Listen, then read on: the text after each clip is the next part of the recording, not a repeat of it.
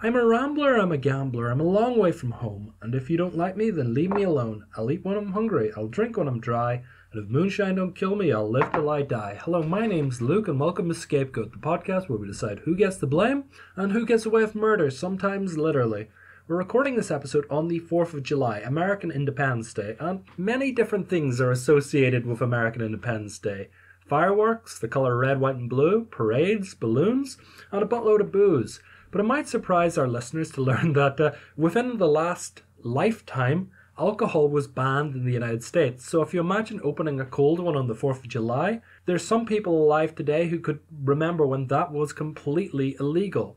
This was illegal during a period that we call Prohibition. Prohibition happened between 1920 and 1933. All alcohol sales were completely banned. So today we're going to look at the reason why alcohol was banned. Was it being scapegoated by people who just hated alcohol, or was there a legitimate reason for this ban? Who wanted this ban, and why did it get cancelled after 13 years? So that's the topic we're going to look at today. But before we start in on that topic, where we'll discuss its context and who did it, we're just going to talk about the word prohibition itself. Prohibition simply means something is prohibited or banned. So while many people today associate prohibition with alcohol in the United States, there's been other prohibitions in other countries for many, many different things. For an example of this would be in New Zealand, there's been a prohibition against bringing in strange plants or animals for many, many years. If I tried to bring a hamster into New Zealand, they would be terrified and be like, "No, do not bring the hamster into New Zealand." Actually, that sounds far more South African, but they would say, "Don't bring that hamster in because it could destroy our ecosystem and everything will go badly." Equally, in the Republic of Ireland, for many years, alcohol was banned on Good Friday. So there's a prohibition on alcohol just during Good Friday for religious reasons. So you couldn't buy, sell, or you weren't supposed to drink alcohol on that day. That was just the law, so it was prohibited. We're going to start by talking about American prohibition, by describing it and talking about it in context. Prohibition was a nationwide constitutional ban on the production, importation, transportation, and sale of alcohol between 1920 and 1933. It's important to note there that that law said nothing against people drinking alcohol, just about selling it or making it or transporting it. If you still had alcohol, you could still drink it, but many people didn't and they weren't allowed to, so they couldn't drink alcohol during this period. We have to discuss this in context. Where did this ban come from? Because many people just simply think this came from a complete bubble. It just suddenly appeared as a complete fluke in the 1920s and then just disappeared. But there's a long history of people wanting to ban alcohol in the United States. There's different movements which would be described as the temperance movements. Temperance just meaning people who don't want other people to drink alcohol. And these people from the early 19th century were just trying to ban alcohol. They were successful on a small kind of regional level in towns, cities, and maybe even states throughout the 18th century, but their bans weren't that effective. So I'll give you a couple of examples of what happens. An early example of what happened in the early 19th century in Massachusetts, where a town banned alcohol. They banned the sale of alcohol, but people always found a way of getting around this particular problem. The bartender, since he couldn't sell alcohol, said, "Here, come around and have a look at my pig." So the bartender in the small Massachusetts town would take people to a barn round the back of his bar, and they'd see this pig, and they'd pay him $1 to look at the pig. And when they paid him the $1, he would give them a free drink complimentary on the house. He wasn't selling it, he was giving it to them. And this skirted the law because they were paying to see the pig and they were getting alcohol for free. This is just an example of people just widely not caring about the law. The same happened in Maine, where there was a statewide ban in 1851 where people largely just ignored the law. And when the government tried to enforce it a couple of years later, there was a mass riot in the capital city of Maine, Portland.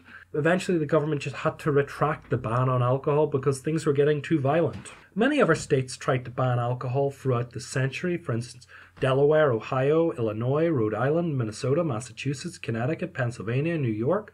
However, all of these but one retracted these bills because they were just unpopular and they were seen as temporary, because the government would pass a bill and then the next government would come in and say, "No, we'll get rid of this bill."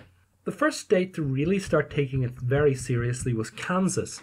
who banned alcohol in their constitution, so it was a lot harder to change. But even when they banned alcohol in 1881, this ban wasn't strongly enforced. So they banned the sale of alcohol, but bars and saloons were still open throughout Kansas. So many people got upset by this and started to take temperance into their own hands. There was an example of one lady called Carrie Nation who went into bars throughout Kansas and pleaded with customers not to drink. When they kept on drinking, she came back in and she started saying, "No, you have to stop drinking or God will condemn you." They ignored her. Third time she came in with a hatchet and started smashing up the place, destroying bottles of alcohol throughout the establishment. And this quickly caught on, so there was different groups called the Carrie Nation Prohibition Group, who would basically go into saloons throughout the South and smash the place up. So many ended up in jail, but again, they were trying to stop an illegal activity, so their fines weren't major. And this entire idea of prohibition caught on throughout the South, and by 1913, 6 sovereign states had become dry, meaning that they didn't drink alcohol, or alcohol was banned. And throughout the 1910s, more and more states began to ban alcohol. By the start of the First World War in 1917, or the Americans entering the war in 1917, anyone from the UK will say no, it started in 1914, or anyone from the Balkans will probably say it started in 1910 or 1912. Well, when America entered the war, 12 states wanted to ban alcohol. And they wanted to ban it for different reasons. So we'll go into the reasons why they wanted to ban it. Many people believe alcohol caused a lot of crime and disorder. So this came from the saloon culture. So saloons started popping up throughout the American suburbs in the 1880s. Originally, bars had been outside of the town. As America became more industrialized, there were saloons on street corners, and they were very public. And in these saloons, a lot of very seedy behavior happened. There was poisoned alcohol. The alcohol was bad content, so people would be getting sick everywhere. There was prostitution was rampant in these places. Gambling was rampant in these places. Politicians would be openly going in to take bribes. This was happening in the center of towns and cities throughout the country, so many people started to associate alcohol with the seedier parts of society and started saying, no, if we get rid of alcohol, we'll get rid of all this evil corruption and all these bums, and we'll get rid of them and throw them out of town. And there was also the constant problem with people associating alcohol with poverty. Many people associated people who went to these saloons as going and spending all their family's money over a couple of hours, so their family wouldn't have shoes or clothes or even food because their dad went out and pretty much drank it away. Other common problems were also to do with health. Before, people were getting poisoned by alcohol and they were drinking a ridiculous amount. And by ridiculous amount, I mean by today's standards, they were drinking a ridiculous amount. They were drinking about 3 or 4 times the amount the average person would drink now, and the amount was really climbing. So in 1900, the amount of beer Americans drank was just over 1 billion gallons. By 1913, that was 2 billion gallons. Also, the amount of spirits went up by 50%. It went up by a half as well. People were getting sick and they were missing work, and they were dying of cirrhosis of the liver. There was a serious health problem coming from this alcohol as well. And World War I also helped change attitudes about alcohol. Many people were originally not against alcohol, but World War I changed their minds. Because as the American forces landed in France, many people started to complain that the American forces didn't have enough food. And they said, a lot of the food, or a lot of the grains that we could be giving towards bread for our soldiers, are being used towards alcohol. Why are we wasting these when our boys in the field are dying without food? So a lot of people were complaining about the lack of food that American soldiers were getting. And a lot of people associated people who drank with absenteeism. They said the clean-cut people who don't drink, they're the people who go to the front and fight for us. And the people who drink are the people who stay at home cowardly. So alcohol started to get a really bad reputation. Also, the people who made alcohol in the United States were largely from German descent. Germany had a large brewing culture, and German Americans brought it over. So even today, a lot of the brewing companies that you think of in America, like Schlitz or Miller or Budweiser from Anheuser-Busch, they're all from German descent. So people started saying, look, we're fighting the Germans. Why are we giving all these German Americans our money? They're unpatriotic. They're probably going to give the money to the Kaiser himself. So there was a lot of anti-German feeling. People were like, oh, drinking is unpatriotic, and if you're drinking, you're really funding the enemy. This was another element of why the anti-drinking culture became so popular. Also, it's important to understand at the time, politics were very volatile in the United States, and there had been a rise, for instance, of socialism with a lot of socialist mayors, 70 socialist mayors throughout the United States in that period, and people trying to get rid of the potential risks of socialism, and other people trying to get women's rights, because women's suffrage was happening at this time. Many people connected with temperance were also connected with women's suffrage, but we'll get into that in a minute. Generally, everything was up in the air, and people were slowly just starting to turn on booze. They said, no, this is bad. So we're going to look at the groups who wanted to ban alcohol. Well, the first big one we're going to look at is the Women's Christian Temperance Union, which started early in the 19th century, and this group just really was based around women of evangelical Protestant backgrounds, and these people strongly believed in the Protestant work ethic, and they believed it was being badly affected by alcohol, and they thought, America is a Protestant country, and it is important that all these great Protestant men do not drink. We make the strongest country in the world, and alcohol is seen as a very Eastern European Catholic evil influence, and we need to stop this. Generally, this group was very exclusionary. They didn't allow in, for instance, black people or Catholics or immigrants. This was seen as a very kind of like elitist movement to try and stop these people from drinking. Again, it was tied very strong with women's suffrage. So an early suffragette, Frances Willard, was strongly involved in the women's temperance movement. She did this for different reasons, because she did believe in temperance, but she wanted temperance to happen because it was a women-led movement, and she felt that this could give women a stronger say in politics. So if they were allowed to speak on temperance, they could further other progressive issues such as prison reform or labour laws, and would help women get the vote. Later feminists, such as Susan B. Anthony or Elizabeth Cady Stanton, they were also involved with temperance because it was seen as just even if they didn't believe it, it was seen as a great way to get women into politics. So this was a hot button issue for this group, and it slowly grew. It was only about 22,000 people in 1881, but just before temperance was passed, it was about 300,000 people. This women's group was highly influential and was growing and was a major pressure group at the time. Now, the second big group which helped get this passed was the Anti-Saloon League. The Anti-Saloon League, again, was quite a right-wing organization.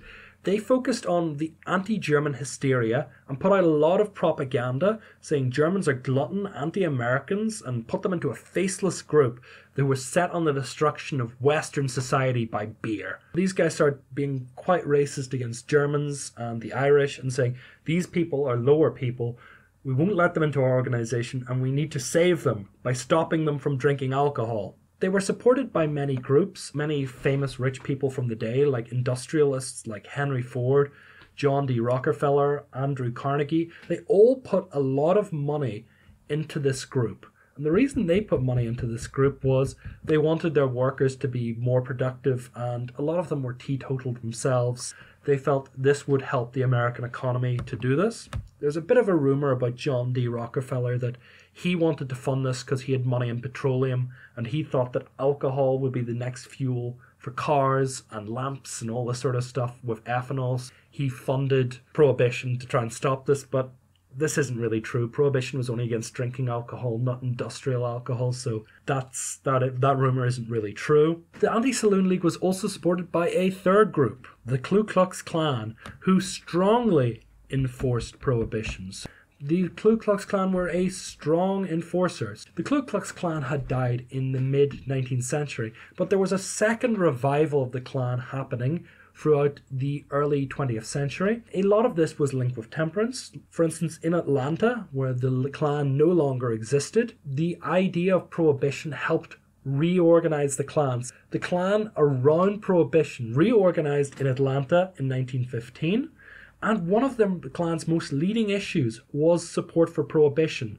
They adopted it as their central rallying cry. It was part of their new reform agenda. And the Klan was also built up by the movie Birth of a Nation. They're starting to get very positive propaganda.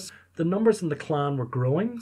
Suddenly had 3 million members, and these 3 million members were trying to enforce prohibition extremely strongly. Just after the First World War had ended, a bill was put through Congress to try and ban alcohol and add this as a constitutional amendment. It quickly passed through both houses of Congress, and a lot of people say the wheels of justice were oiled by money from Andrew Carnegie and John D. Rockefeller.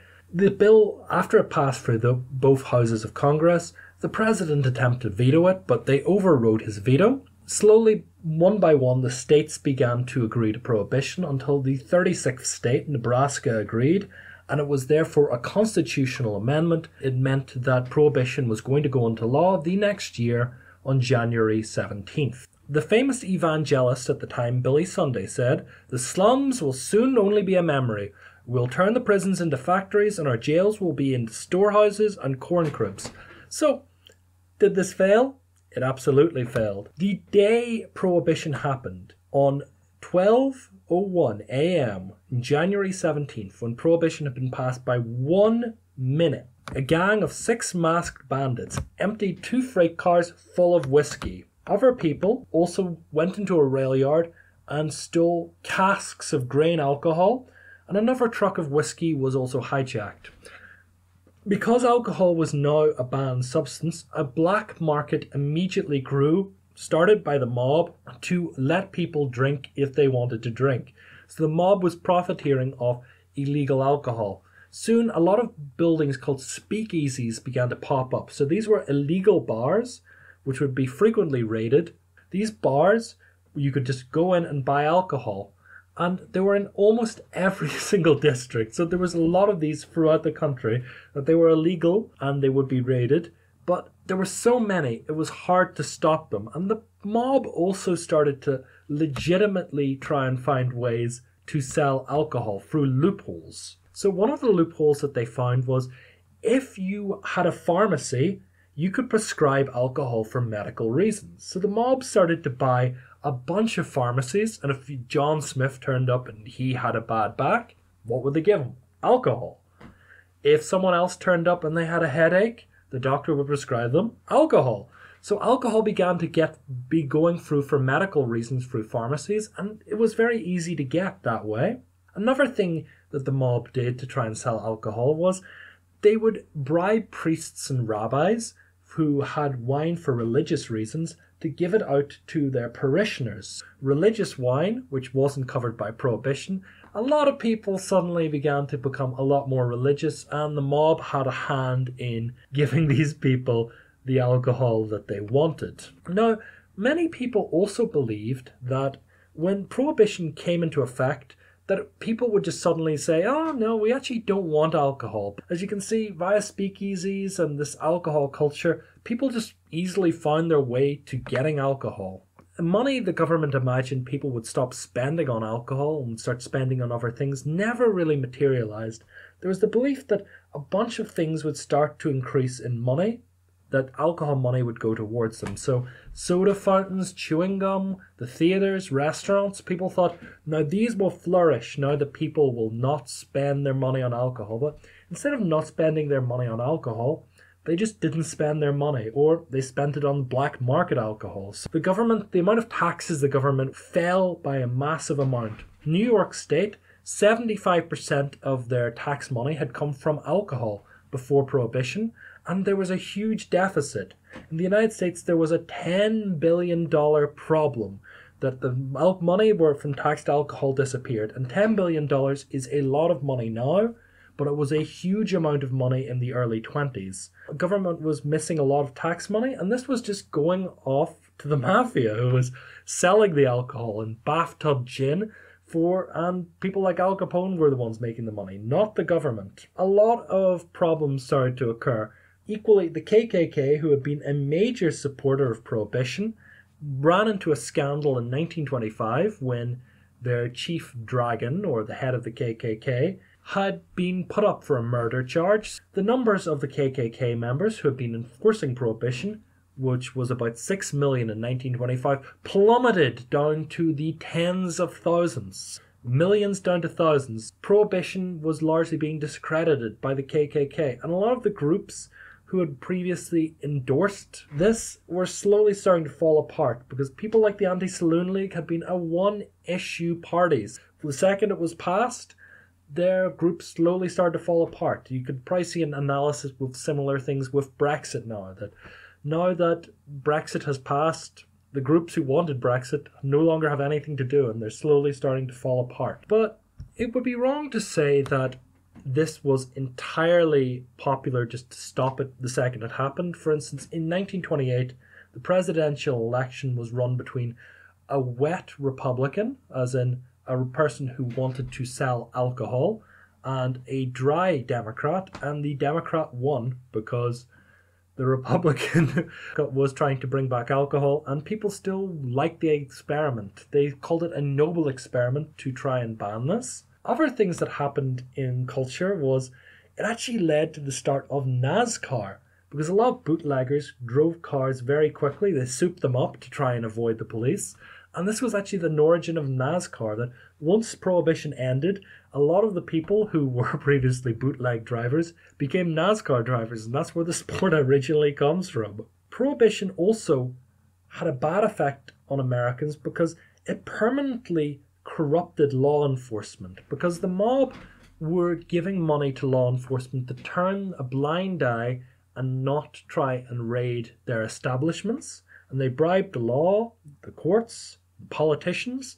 So since then, the mafia has had a larger effect on US politics, and a lot of this comes from Prohibition. And it also affected US drinking culture after Prohibition, because it largely encouraged people to drink at home. So previously there had been a giant saloon culture and people had drunk outside and they knew their neighbours, and it had been a giant societal thing. Thanks to Prohibition, people who were drinking alcohol tended to know that it was illegal and they'd bring alcohol back home, and that's permanently affected American drinking culture, with a lot more people drinking at home than in bars. And I can tell you from my own experience of living in different countries, drinking at home rather than drinking in bars is a bad way to go about it.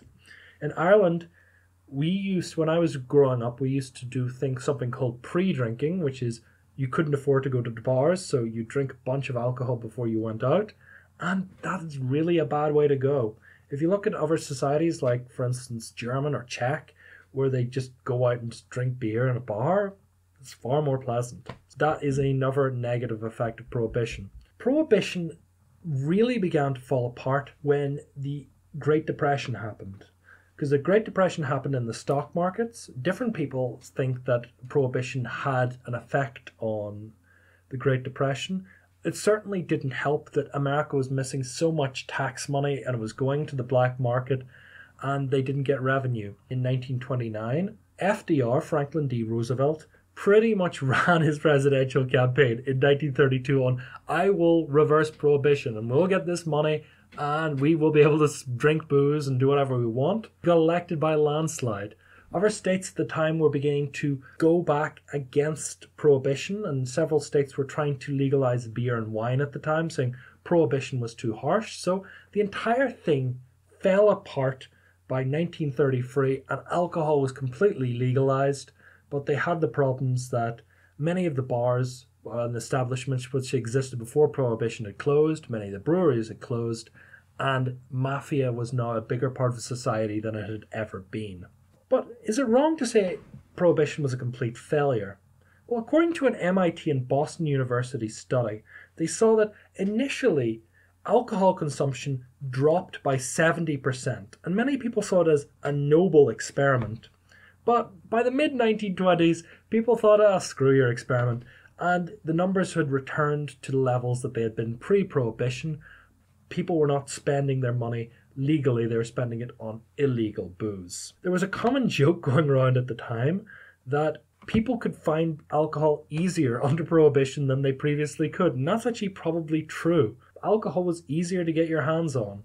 When the mayor of Berlin, Gustav Boyes, visited New York City in the fall of 1929, one of his questions he had for the New York mayor was, when would Prohibition come into effect? The problem was, Prohibition had already been law for 10 years. Just people disregarded it to the extent that the German mayor just believed that you could legally get a drink. But Prohibition had some positive effects. For instance, deaths caused by cirrhosis of the liver fell by 60%. So 60% of the deaths related to alcohol fell during Prohibition, initially at least. That was seen as a positive thing. However, on the other hand, a lot of alcohol-related injuries, such as blindness and paralysis, increased because a lot of the bootleg alcohol was poor quality and it negatively affected people. So a lot of alcohol-related injuries went up because the quality of the alcohol went down. And the effect that it has today is free American states, Kansas, Mississippi, and Tennessee, are still technically dry states, even though Prohibition is finished. That they're dry states by default. Counties can specifically authorize the sale of alcohol, but by default, it's illegal within the state. That is what happened with Prohibitions. That is the story of it. In my personal opinion, I think Prohibition was a very negative thing because a vocal religious minority managed to overturn a right that all other people had. So these groups, these people like the Anti-Saloon League or the Women's Temperance Movement, they managed to, although the majority of people who voted always voted pro-alcohol, they managed to get it overturned for moral reasons. And I'm always very negative about other people's morals affecting things that other people can do. So I think Prohibition was, as people say, a noble experiment, but I don't really think it's that noble. I don't like the idea of people taking things away from other people and throwing them away. If you want to be temperate, fine. Don't drink yourself. But it affecting other people, I think it's bad. I mean, I think it's good they managed to get people to drink less. I think that's always a positive thing. But really, banning something all completely, I think, is very negative. I want you guys to tell me what you think. Do you think, according to the evidence here, that alcohol was scapegoated? Or do you think it was a good idea to ban all alcohol? I've given you my opinion, but you can give me your opinion by contacting me on Twitter at ScapegoatPod. You can also contact me at scapegoatpodcast@gmail.com. I'd also like to dedicate this episode to my dear friend Gordon in Korea. Now, Gordon would be celebrating the 4th of July today, and he is an absolute party hound. The man drinks crazy, and I'm glad that he is going to be able to celebrate this holiday with his family, namely his brother Budweiser, his cousin Coors Light, and his uncle Miller Genuine Draft. So enjoy those beers, Gordon. And finally, I would like to thank Not Another Fake News podcast for sharing my podcast. It's a great podcast if you have the chance to check it out. It's generally talking all about different fake news stories. It's a monthly podcast, really good quality. Look it up, Not Another Fake News podcast. I'd also like to thank Disaster Artists again for sharing me. I mentioned that in the last podcast, but yeah, they shared my material and that's great. So thanks very much, guys, and I'll see you on the flip side. Bye-bye. I announce this meeting soon till you kick in with my share. Oh, brother, if you want more riches, save a little dram for me. Glory, hallelujah, drinking gin ain't against my teaching. Treat me with equality.